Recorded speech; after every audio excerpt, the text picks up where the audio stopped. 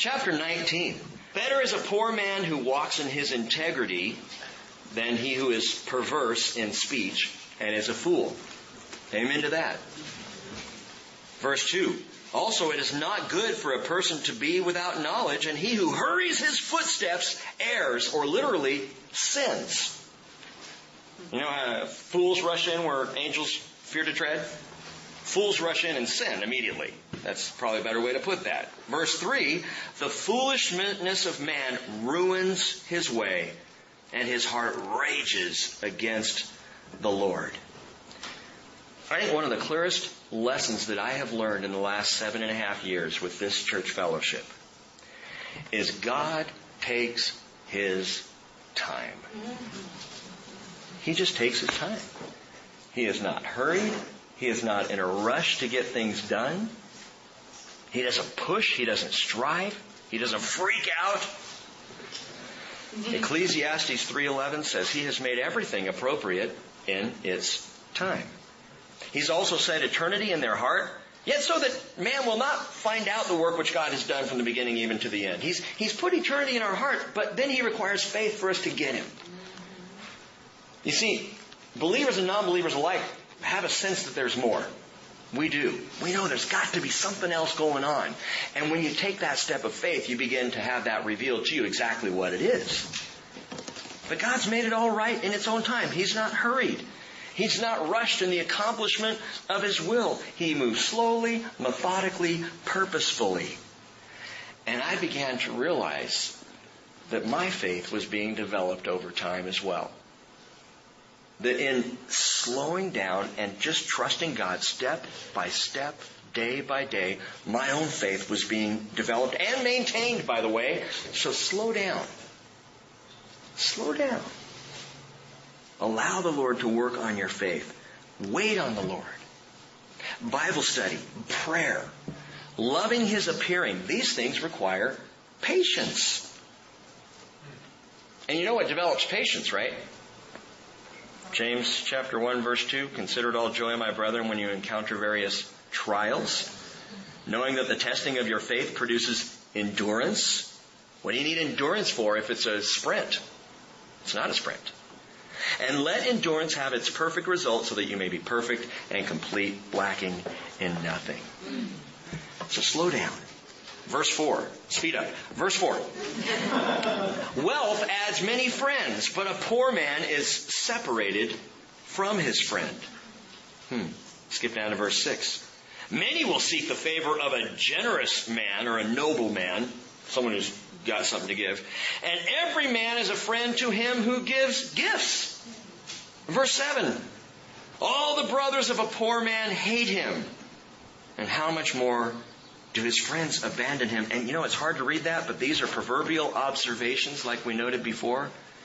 These are not the way it should be. These are the way it is in our world. It's just the way it is. Well, what then is the way of the Lord?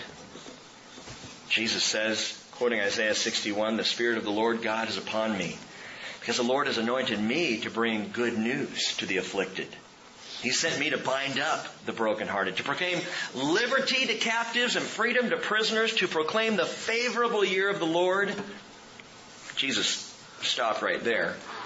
The verse goes on, dealing with what He will bring in the second coming and the day of the vengeance of our God, but to comfort all those who mourn. See, that's God's way. The Proverbs we've just read there, that's the world's way. God's way is different. Verse 5, a false witness will not go unpunished, and he who tells lies will not escape. Skip to verse 9. A false witness will not go unpunished, and he who tells lies will perish.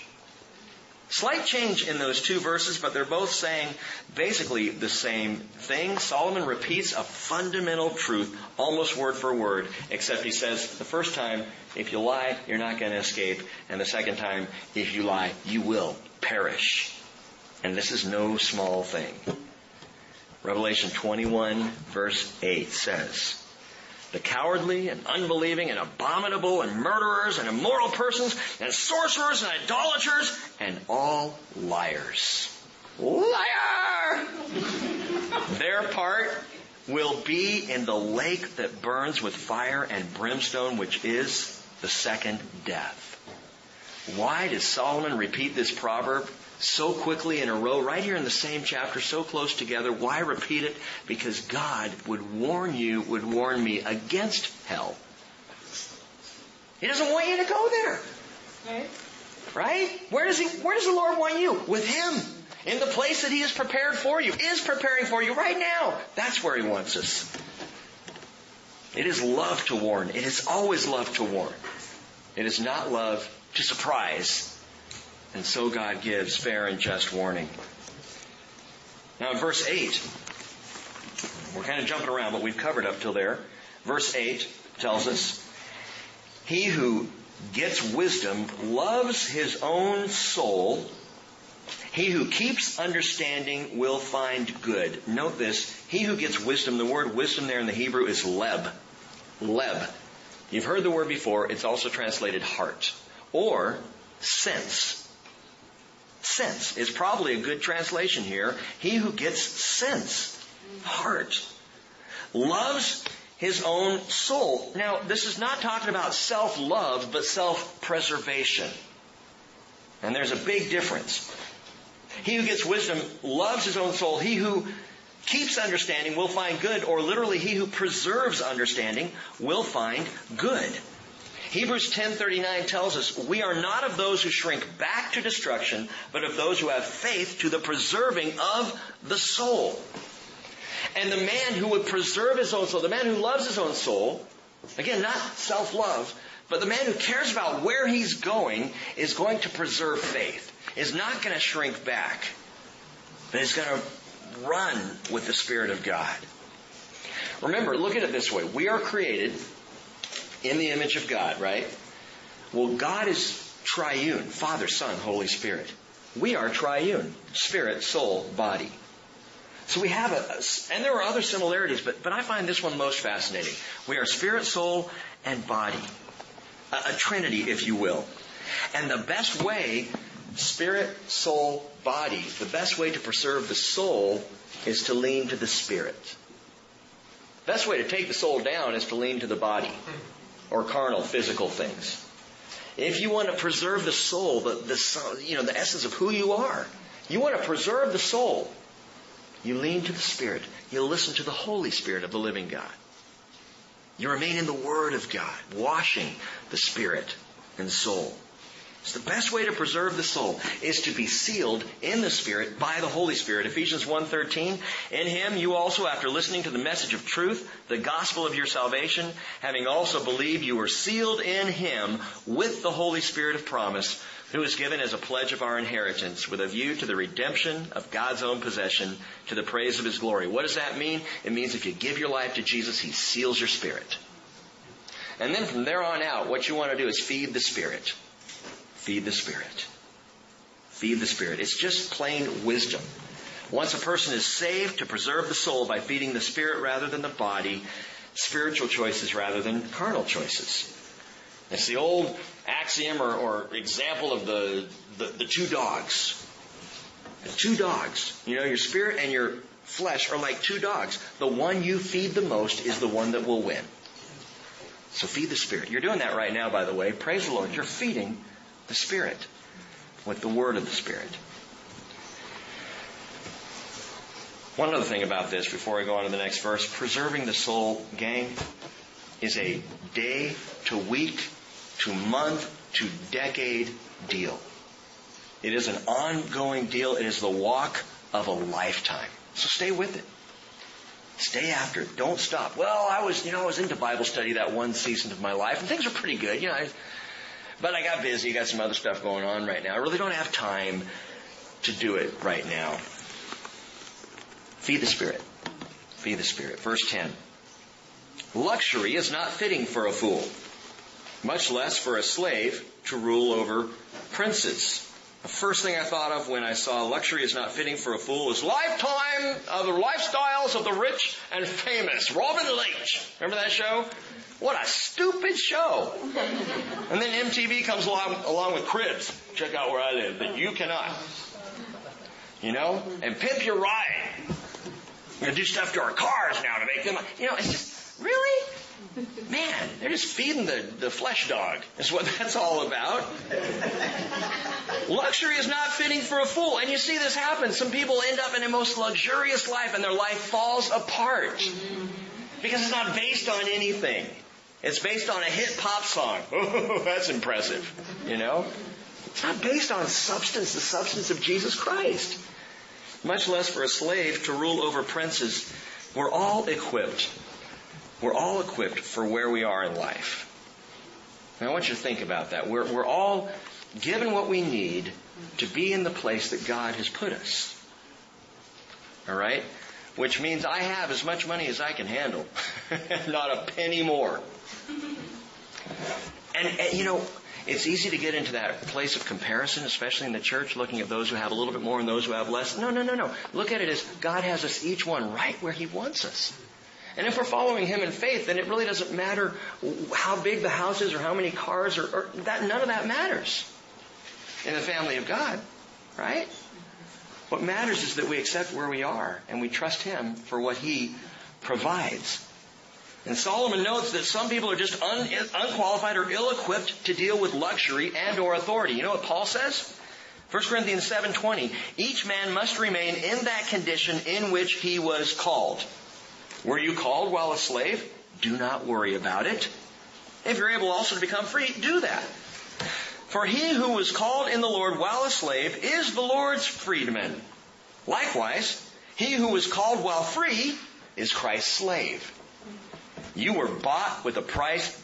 Don't become slaves of men. Paul says it doesn't matter what your position is in the world. Just live out your position in Christ. And that is another one that kind of blows a big hole in prosperity gospel teaching. It's not come to Christ and you're whole and you can enjoy the lifestyles of the rich and famous. No, come to Christ as you are and He will meet you where you are and He may keep you right where you are, but you will be free in a way you've never been before. Good stuff. By the way, don't become a slave to luxury either. The opulence of the glory of God is going to cause all earthly glory to pale. Verse 11. A man's discretion makes him slow to anger, and it is his glory to overlook a transgression. Skip down to verse 19. Listen to this. A man of great anger will bear the penalty, for if you rescue him, you'll only have to do it again.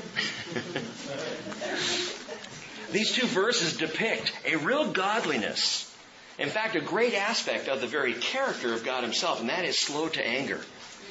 In Exodus 34, verse 6, He's giving His self-description, and that's part of it. Slow to anger. The Lord, slow to anger, abounding in loving kindness. And so this describes God, and so to be slow of anger is to be like God. And by the way, this word overlook, it is His glory to overlook a transgression is in the Hebrew pass over. To pass over a transgression. And we are never more godly than when we are slow to anger and when we pass over a sin against us. In the same way the Lord passed over the Israelites there in Egypt on the night that kicked off Passover. So we are like the Lord when we pass over sin that is against us. 1 Corinthians 13:5, love does not take into account a wrong suffered. Love passes over. Verse 12. Oh, I like this verse. I have it circled, highlighted, underlined, and all of it. The king's wrath is like the roaring of a lion, but his favor is like dew on the grass. This is a Jesus proverb, because it so beautifully describes Jesus. All the Proverbs come from wisdom, but this one describes Him, King of Kings, Lord of Lords, Lion of the tribe of Judah. And in the book of Revelation, if you've read it, if you've studied it, the opening chapter is phenomenal. John, on the island of Patmos, gets the revelation of Jesus. And by the way, it's the revelation, not the revelations. It's not many revelations that the book is about. It is about Jesus, the revelation of Jesus Christ. One revelation, the revelation of Him. And John sees him in the first chapter, and he's absolutely blown away. Listen to the description, just part of it. Verse 14 of Revelation 1. His head and his hair were white like white wool, like snow, and his eyes were like a flame of fire. Flaming eyes. Now, in the context of this verse, the king's wrath is like the roaring of a lion, but his favor is like dew on the grass. And the flaming eyes of Jesus can do one of two things to you. If you're rebellious, they will bore right through your heart in judgment. But if you love Him, they will warm your heart in compassion. The flaming, fiery eyes of Christ. His eyes can kindle afresh your faith or fry your rebellion. The king's wrath is like that of a roaring lion. His favor is like the dew on the grass. Verse 13, a foolish son is destruction to his father. And the contentions of a wife are a constant dripping. This is one I have promised I will never quote to my wife, ever. Not smart. A foolish son is destruction, literally a chasm. The implication is a foolish son sucks his father into his own problems, draws him into a pit of despair. Sorry. I'm going to have to go home and watch The Princess Bride. And if you haven't watched it, you need to see that movie. Excellent movie, clean, funny, great. Anyway, the foolish son draws the father into that chasm. But note, why does Solomon do this? He pairs this with a contentious wife. A foolish son and a contentious wife. A chasm of a son and an annoying wife. Wives, hear me, and I'm not making any judgment about anyone. But constant dripping will only stress him out. We have a word for it in our culture. Nagging. Yeah. And it doesn't work. It does not work. And especially if your husband is not a believer in Jesus, that is the absolute wrong approach. You're not going to go to church? Oh, you just stay home watching football. Well, that's just great for you. I'm going out not going to be spiritual. You know? Drip, drip, drip, drip, drip. Remember the Chinese water torture? That's what he's talking about here. Drip, drip, drip. At first it's annoying. After a while it drives you nuts. You know? And so, but here's the problem. Verse 13 is a dysfunctional family. The son is a fool. Because dad is not around to lead the son and to raise him up, probably because he doesn't want to be around his wife because she's such a nag. You see? Everybody's involved in this mess. I didn't get hit by a tomato. That's pretty good. We better go on. But who is the victim of a contentious marriage? The foolish son is. The foolish son.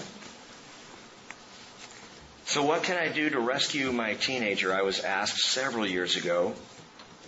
I gave a different answer than this verbally, but in my mind I remember what James Dobson said. You start when they're newborn. Because when it gets to the teenagers, the path is set. The die is cast. It's got to be when they're little. Skip down to verse 18. Listen to this. Discipline your son while there is hope, and do not desire his death. I am going to knock you into next week. I'm telling you now. Do not desire his death. I'm going to show you kingdom come. I brought you into this world. I will take you out. You've heard all these. Don't desire that. Don't just wish that he'd go away. I'm fed up. I'm tired. Parenting is not easy. It is hard. And it's never over. It just isn't. That's the deal. When you step into it, parents, let me encourage you, if it's hard right now, to step back, take a deep breath, and ask for the strength of God to continue to love your kids, whatever age they are, wherever they are. But discipline, fathers, discipline your sons. Mothers, discipline your sons while there is hope. The idea is, again, you start early. Start early. Verse 14. House and wealth are an inheritance from fathers, but a prudent wife is from the Lord. And this contrast, the dysfunction of verse 13, now we see the functionality of a healthy family in verse 14, a blessed son and a wise wife. I really like that. A prudent wife is from the Lord. And you know what? It's true. I have one. A prudent wife. A wife with a degree of wisdom and understanding that this dork needs from time to time.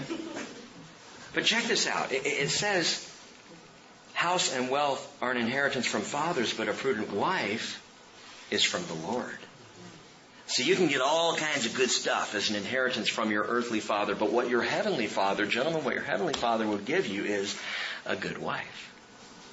A prudent wife. That's what God wants for you. She is a gift from the Lord. I think we should shift things around in wedding ceremonies. In fact, Les, remind me, we got to try this. Next time you do a wedding or I do a wedding, try this. Instead of saying, who gives this woman to be married to this man? And the dad says, her mother and I do. Instead, have them say, the Lord does. Who gives the woman to the man? God does. She is a gift from the Lord. Husbands, your wives are a gift from the Lord. Verse 15.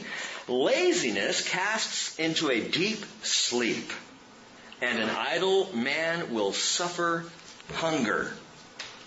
Very true. If you're tired, it's probably because you're not doing anything. That is the fastest way to get worn out. Try it. Next time you have a day off, get up in the morning, sit on the couch, and purpose to do nothing. And by noon, you'll be... You know, it's the greatest way to completely waste a day and exhaust yourself. Do nothing. Just lay around. But you know, the opposite is absolutely true. Exercise increases energy. Not last night, but the night before, I did not sleep. I mean, it was just... I had a had a Diet Coke at about 11 o'clock. Bad move. It's all night long. You know? It was painful. And the next day I had to study, and I was exhausted. And Cheryl was going to the gym. Want to go to the gym? No, I don't want to go to the gym. I want to go to the gym. All right, I'll go to the gym. You know? And the first 10 minutes on the elliptical were absolute terror. But it got better. And by the time I was done working out and got home, I was awake. I was energized. I was good to go. It was awesome. And it's absolutely true. So it's a very true saying, laziness casts into a deep sleep, and an idle man will suffer hunger, but it's not a physical proverb. Because if you read it literally, it is not an idle man will suffer hunger, but an idle soul will suffer hunger. He's talking about spiritual apathy. And the same principle holds true physically as spiritually here. If you want to be spiritually apathetic, don't do anything. Lay around in your spiritual life, and you will find yourself just, someone says, hey, let's open the Bible. Let's go to worship. I don't want to do that.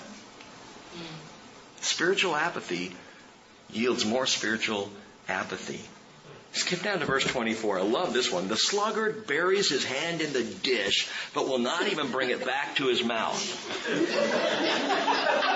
Can you just picture that for a minute? You reach out to get the hot dog and you're going...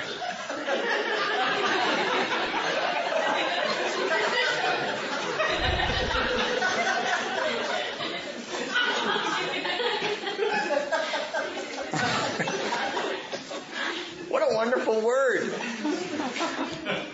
And yet, spiritually speaking, Jesus says, blessed are those who hunger and thirst for righteousness. You will be satisfied. It's not like sticking your hand in the dish and falling asleep doing it. You cannot get enough. And that spiritual hunger and desire feeds more. Spiritual hunger and desire and spiritual energy feeds spiritual energy. And you're good to go. I love that. And he who, verse 16, who keeps the commandment keeps his soul, or preserves his soul. But he who is careless of conduct will die.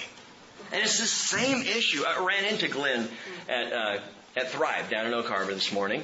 And I really only got half my workout in because he talked to me the whole other half. So I got that one machine going. But it's all right. It's all right. I'm just going to go when you're not there, Glenn. But no, I'm kidding. I mean, we had a great talk. And we're sitting there talking. And you remember the last thing I said to you when I left? Because it really hit me. I said, hey, physical workout this morning, spiritual workout tonight.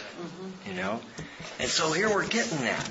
And it is energizing, and it is exciting. And if you are feeling at all lethargic in your soul, if spiritually you're feeling apathetic, if getting into Bible study or doing personal devotions, it sounds tiresome to you, it's just the opposite. These things will energize your spirit. Paul says, one of my favorite verses, bodily discipline is only of little profit, but godliness is profitable for all things, since it holds the promise for this present life and also for the life to come. 1 Timothy 4:8. Man, if you're going to work out spiritually. Well, work out physically too, that's fine. But just in the same way you get energy from working out, you get spiritual energy from doing spiritual things. Yeah, but Pastor, I just don't have time. For daily devotions and Bible study. Do you know that in 15 minutes a day, 15 minutes, if you will read the Bible 15 minutes, start in Genesis, and go all the way through Revelation, you will have covered the entire Bible in 1 year. 15 minutes a day. Do you have 15 minutes to work out for the Lord? I need an hour to go to the gym, 15 minutes. My grandmother bought our whole family the 1 year Bible 1 year for Christmas. We read 1 year Bible. And we started. And I read through that thing 3 years. Like it to be more. It was 3. I don't have time now. But, read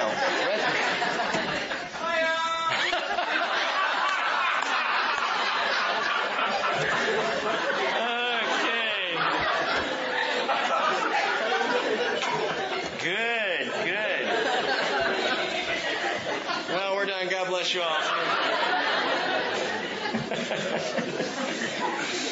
We're talking about a true spiritual energy here, and it comes from pursuing godly things. And if you feel like you don't have time for it, man, give it 15 minutes and just watch. It will expand. You'll find that you're giving yourself an hour because 15 minutes ain't enough. You need more. If you say, okay, I'm going to start every day. I'm just going to pray 5 minutes. First 5 minutes I get out of bed, I'm going to pray before I do anything else. I guarantee you, a month later, if you are faithful to that, a month later you're going to be praying 20, 30 minutes. The next month, it may be an hour. Until you're like some church fathers who would say, and I forget the one, it may have been Martin Luther, but who used to get up 3 to 4 hours early on extremely busy days because he needed the time. And that's what happens with spiritual things. Verse 17. One who is gracious to a poor man, watch this is stunning, lends to the Lord. He will repay him for his good deed. I don't know how more blatant that could be. One who is gracious to a poor man lends to the Lord. But wait, don't other Proverbs say don't lend? Yeah. So lend expecting nothing in return. Give. Just give. Be gracious toward. Care for those who don't have what you have. Expect nothing back. And by the way, you will get payback from the Lord. Because He identifies, and I'm not sure I've seen another verse more explicit than this, where He absolutely identifies with the poor. Perhaps one. Matthew 25:35, He said, I was hungry and you gave me something to eat. I was thirsty, you gave me something to drink. A stranger, you invited me in. Naked and you clothed me. Sick and you visited me. I was in prison and you came to me. The righteous will say, Lord, when did we see you hungry and feed you? Or thirsty and give you something to drink? When did we see you a stranger and invite you in, or naked and clothe you? When did we see you sick or in prison and come to you? And the king will answer and say to them, truly I say to you, to the extent that you did it to one of these brothers of mine, even the least of them, you did it to me. Matthew 25. By the way, Jesus is talking about Israel there. I won't get into that tonight. But He's talking specifically about Israel, even the least of these Jewish brothers of mine. But the point is this. If you care for those who don't have, if you love the poor, you are, in essence, feeding God. Okay, quickly. Now I'll save the story for another time. We got to move on. Let's continue on. Where are we? I know you probably wanted to hear that story. You don't even know what I'm talking about. It's okay. Verse 20.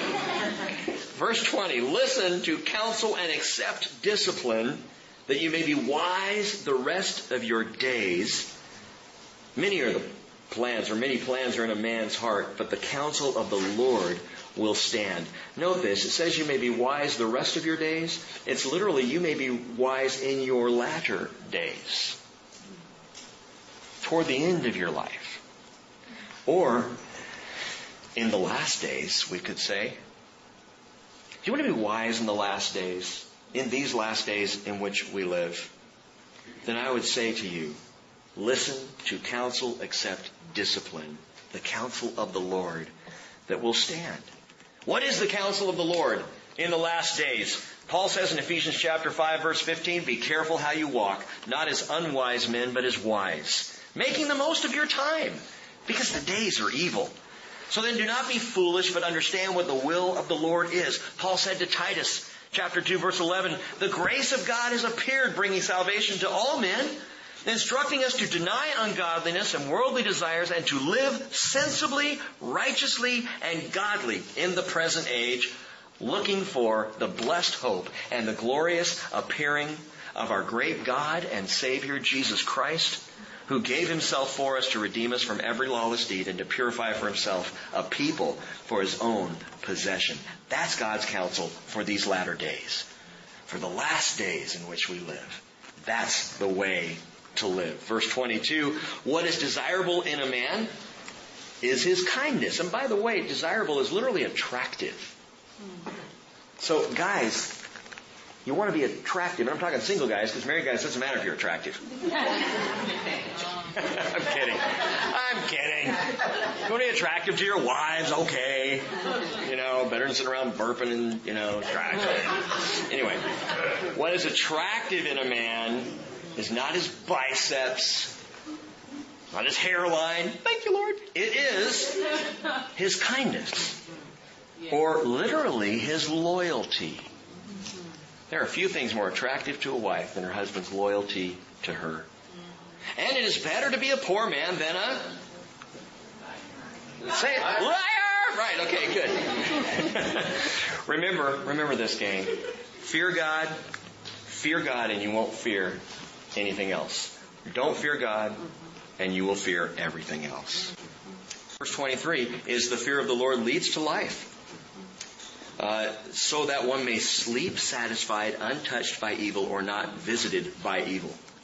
So let me repeat what I said. Fear God and you won't fear anything else. Don't fear God and you'll fear everything else. Verse 25. Strike a scoffer and the naive may become shrewd, but reprove one who has understanding and he will gain knowledge, or literally discernment. I really like this verse. What it means, what it's saying is, in other words, the scoffer and the simpleton learns to avoid discipline. Okay? They learn to avoid it. Strike a scoffer and the simpleton or the naive may become wily, crafty, shrewd. Figure out how to not get in trouble again. But reprove one with understanding and he will develop discernment through it. He'll grow. He won't do the same thing. See, the simpleton will do the same thing. They just figure out a way to do it and not get caught. But the wise person won't do the same thing again. They become discerning about what they have received reproof for.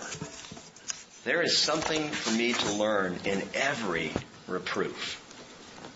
And so it's wise, even in criticism. No one likes to be criticized, but when you are criticized, there is great wisdom in receiving it and saying, okay, Lord, what is in this for me?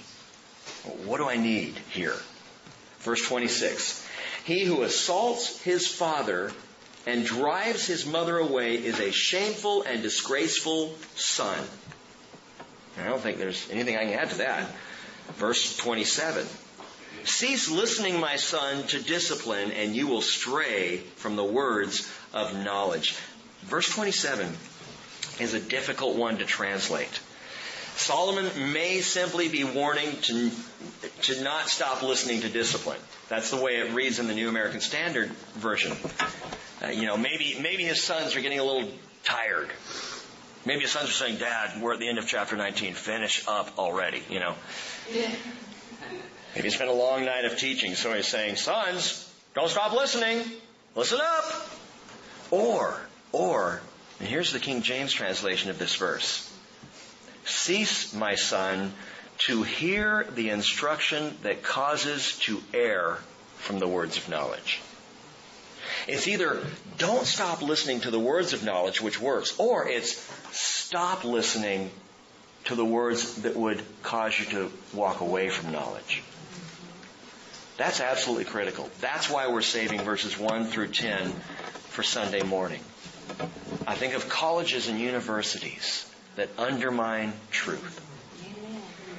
I think of even public school today where so many lies are being taught as truth. And Solomon would say, don't listen to it. Stop listening to the lies, because eventually we start believing them. We start to say, that's what that must mean. We'll talk more about that Sunday. Verse 28, a rascally witness. The word rascally, I love it. It made it into Scripture. A rascally witness makes a mockery of justice, and the mouth of the wicked spreads iniquity. Remember Cato Kalin? Anybody remember him? Remember the O.J. trial? And O.J. had the house guest who was living in his house at the time named Cato. Brian Kalin is his actual name, Cato. And he had kind of long hair, scruffy, surfer-looking dude. And he got up on the stand, and it was just hilarious. It was hilarious. And he just popped into mind. A rascally witness makes a mockery of justice. And the whole thing kind of became a three-ring circus there for a while. And he was right in the middle of it. Good old Cato. By the way, he's a game show host now. I'm not sure why that's important, but in case you were wondering what he's doing these days. Yeah. I'm not saying Cato was necessarily wicked, but he was certainly a rascal, and a good example of that. Let's finish. Verse 29. Judgments are prepared for scoffers, and blows for the back of fools. Let me explain to you here how upside down the world is. Judgments are prepared for scoffers, and blows for the back of fools. Judgments is literally rods. Rods. Instead, Jesus endured the rod. Instead, Jesus' back took the blows. The blows are for the backs of fools. The rod was for scoffers, but Jesus took them. He was wisdom incarnate, but on his back, he took the blows that belonged to the rest of us fools. He was pierced through, Isaiah 53 tells us, for our transgressions. He was crushed for our iniquities. The chastening of our well-being fell upon him, and by his scourging, we are healed. And that is not the way it should be. It's not the way it should have been. Fools deserve it. We deserve it, not Jesus, not wisdom. But he took it. And I got to tell you honestly, very seriously as we close here, when I hear people ridicule judgment or toss out hell, saying, as I just heard yesterday, we don't believe in heaven and hell around here. Center for Spiritual Living in Mount Vernon does not believe in heaven or hell. Rick, you just called him out. Yeah, I did. Because it's heresy. And because it's not Scripture. And when I hear someone say, I don't believe in hell and judgment, I really wonder how that makes Jesus feel, who took judgment and went to the depths. How do you think he feels? And how much severer punishment, Hebrews 10:29 tells us, do you think he will deserve who has trampled underfoot the Son of God and has regarded as unclean the blood of the covenant by which he was sanctified and has insulted the Spirit of grace? There is one offense that Jesus says is irreversible. He called it the blasphemy of the Holy Spirit, which is defined to say Jesus is not who he said he was. One offense that is unforgivable: trample underfoot the Son of God. One offense that you will not recover from, and that is to cast aside Jesus and say, unnecessary, not immediately, not involved in me, I don't need him. I don't need the Jesus stuff. There's no heaven. There's no hell. It's just, you die and you go into transition. I don't even know what that means. It's all bogus. You're trampling underfoot the Son of God. You're insulting the Spirit of grace. And I remind you, the King's wrath is like a roaring of a lion, and his favor is like the dew on the grass. Which is it going to be? Which will it be for you? Jesus is coming. Are you ready? Are you looking for him? He's coming. Father, bless your word to our hearts tonight. We covered a lot of Proverbs. I just pray we can take these in. Lord, I know over the next week, you will give us opportunity and time to review these and to think about them and to pore over them. May we slow down in our lives enough to hear you. And Father, to take in all these things. Bless your word to our hearts. We praise your name, Jesus. In Jesus' name, amen.